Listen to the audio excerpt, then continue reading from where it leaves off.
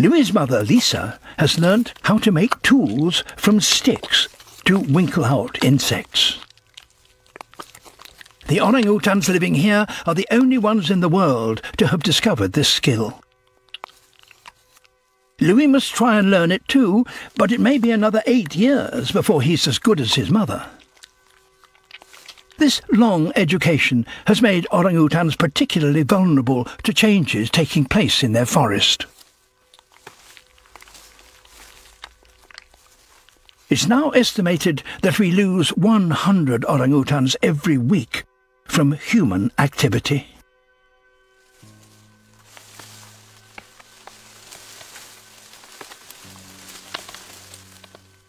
Louis and Eden's generation could be the last wild orangutan. When Pluto was their age, his jungle home stretched to the horizon.